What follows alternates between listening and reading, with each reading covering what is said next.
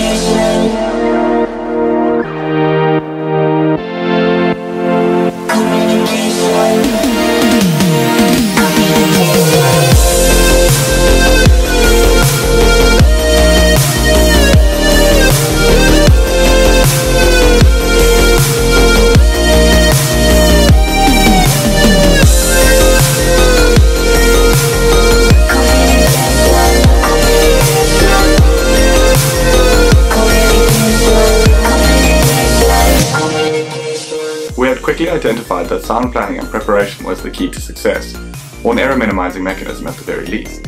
Planning started with role delegation. Each individual was responsible for the collection and sourcing of all the key infrastructure and equipment that we required. Time management was also really important. In order to ensure that we had everything ready in time, we had to complete all tasks by a false deadline, also allowing contingency time for any unforeseen circumstances.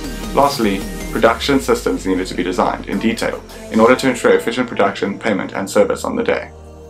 Ideas were generated by heading out as a team and experiencing successful food stalls at the Hout Bay and Mojo markets. We recorded the experiences we thought would be successful, diverged on these ideas, then converged and selected the best combination of strategies for our food stall.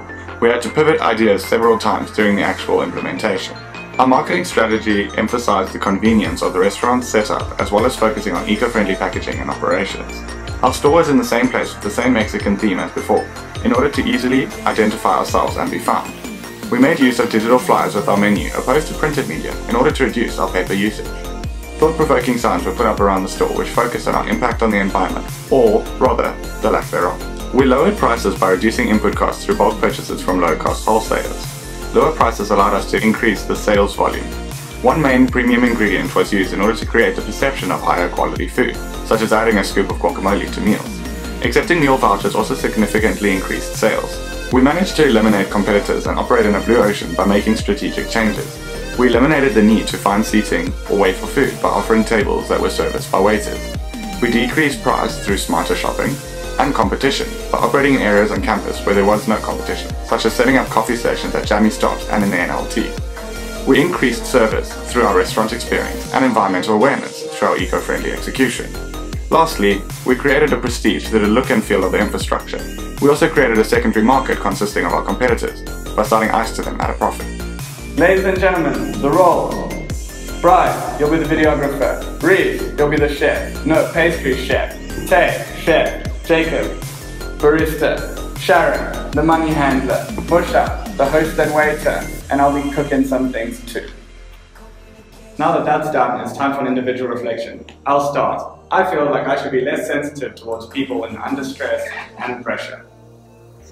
Take initiative when opportunity presents itself.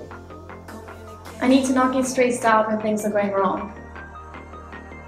Lack of sleep makes me inefficient and short-tempered. Trust no one. I've learned that an efficient order and payment system is crucial in maximizing sales. Although community relief is important, I still got to learn to be serious. The more time the group spends together, the better they work as a team. Acknowledgement of effort is vital. I think sometimes that having clashing personalities can lead to innovation. I think the group needs to communicate better. Understanding the roles and responsibilities increases productivity and collaboration. After K1, we learn to work better as a team in an environment. Getting to know people on a more personal level allows me to understand their behavior and their motivations. My business reflection is that the job is only done when you've broken everything down, cleaned and returned everything. You have to use money to make money and maintain healthy relationships with your sponsors. Sticking to allocated roles is really important. Just because K-Cell 1 was a success doesn't mean K-Cell 2 will be. There's a ton of variables that can become. People are the most important part of a business, even if you'd rather have played than be with them. I've learned that transparency with customers reduces the risk of losing them. The difference between running a professional business versus a service is vastly different.